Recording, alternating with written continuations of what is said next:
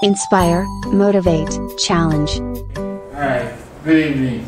Yeah, good evening. Welcome to Healthcare Soldiers. Yeah.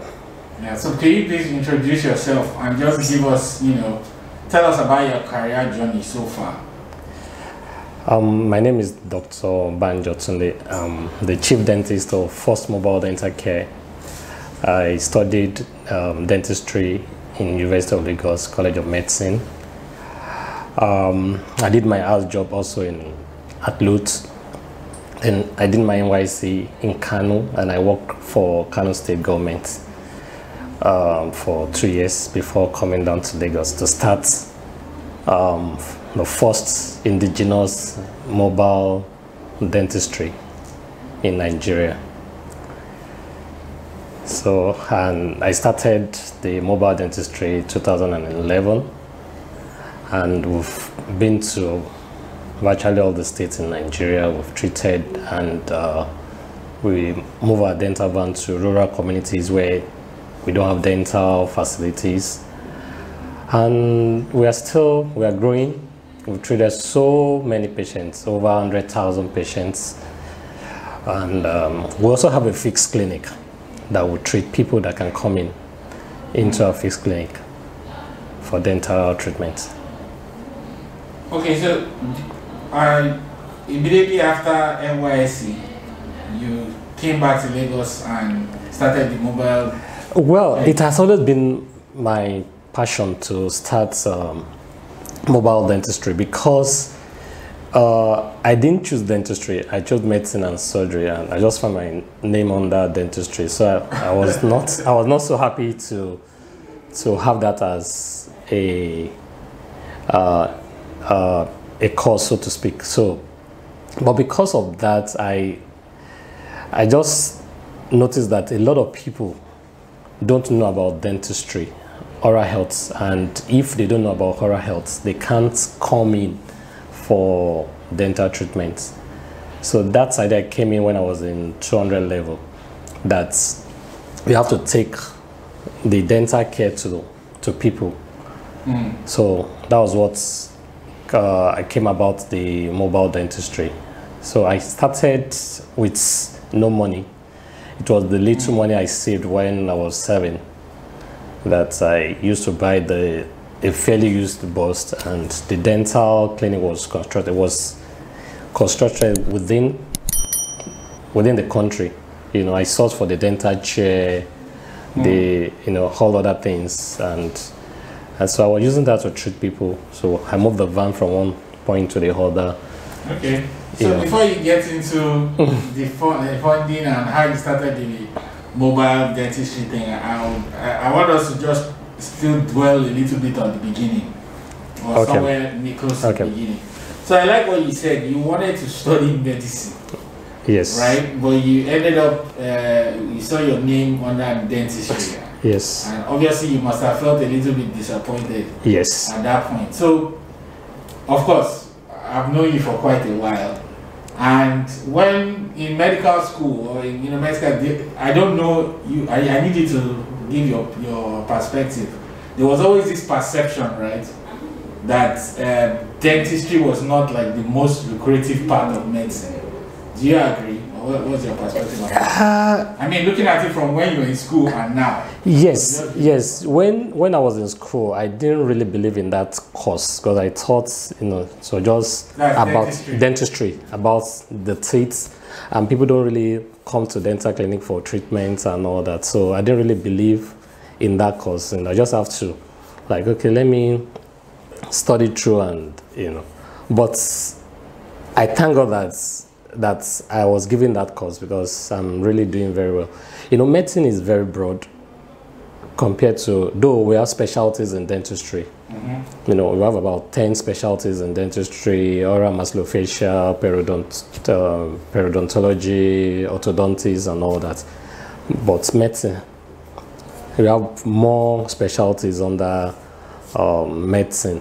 But dentistry is lucrative because we have few dentists in Nigeria, and only few schools offer dentistry. About maybe 4 or 5 universities offer dentistries, and of course the population is huge. Population is huge. So dentistry is actually lucrative. But when I was in school, I didn't really believe in it. But it was when I started practicing that I know it's cool to be a dentist. Okay.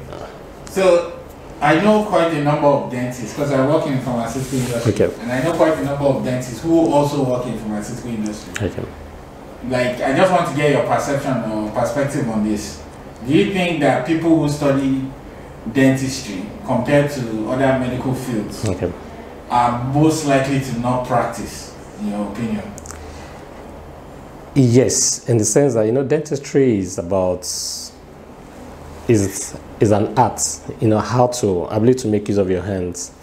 You know, you combine the theory with practical, you know, and if you don't know how to do, let's say, an extraction, that's one of the basic dental treatments, you know, it may be difficult for you to practice. And because a lot of dentists now, some of them didn't choose dentistry as a course. They either chose medicine or pharmacy and were given dentistry. So perhaps they didn't really believe in that course. So they just said, okay, let me just... For someone to have chosen pharmacy and get dentistry, or the other way around? You know somebody that had that? Oh, well, but many people chose medicine ahead of dentistry. You know, but I don't really know much about someone that chose pharmacy, then got dentistry. So just find out some, because they didn't believe in it, they just, okay, let's switch to working in the bank. We'll see a dentist working in the bank, or working in the pharmaceutical to be a detailer, you know, like that. But it's good to be a practicing dentist, you know. You can work till when you are 60, 70 years and you are still good to go. But I was told that the lifespan of a dentist is, let's say, 30 years, as in terms of practice. You know, that after, by the time you start getting to like 30, you may not be able to do some certain... Is it because you're working with your hands? Yeah, and it has to do with, like now, I've done so many extractions and I've started having like pain in my... So, you know, because you have to do you have to use a lot of your strength, your hand and all that to do some dental procedures. Okay. That's interesting. So, you said, I mean, during NYC, of course, you worked in public practice, right? Yes. So, and you said you came back home and started the mobile clinic. But did you work in any other public or other private Yes. clinics? Yes. When I was serving, I also attached myself to a private clinic. Okay. So I will work in the government's dental center in the morning, then in the afternoon, after close of work, I resume to a private clinic. And the reason why I attached myself to the private clinic is to be able to acquire skill. Because dental is about skill. If you don't have the skill, you can't be successful in dentistry. So I was able to gain a lot of skill, you know, from both the private practice and the government, because we're seeing a lot of patients at the government center. You know, Kano is densely populated, so you know, I was doing up to like 20 to 30 extractions a day. Then there used to be a lot of road traffic accident from Okada and all that, because a lot of, they call it Achaba in Kano. So we're doing a lot of fixing fracture cases, you know. You know, so I was able to acquire a lot of skill when I was 7. So, and that is really helping me at this time. Yeah, okay. Fantastic. So there's also this perception, I mean, it could be wrong, that maybe, I don't know if it's Nigerians or people in general, people don't go to the dentist really for routine, as in just routinely. I know you've talked about more severe cases in your practice when you're practicing in Kano. I don't know what are the most common cases that you see, and is it true that people don't really come to the dentist? Yeah, truly, people don't really come to the dentists. One, because the awareness is well, it's improving now because from, our mobile dentistry, because it's community based. We go to communities, we give oral health education, we go to schools, we go to religious institutions, churches, mosques, and all that to educate. So the awareness is improving. But because another thing is aside the awareness, the cost, dental treatments, a lot of people can't really afford dental treatments, like extraction in a private clinic can be as high as like 15 to 20K for simple extractions and all that. So now, because of the costs, people rather want to use their money to buy food or do some, the basic things of like than coming to the dental clinic.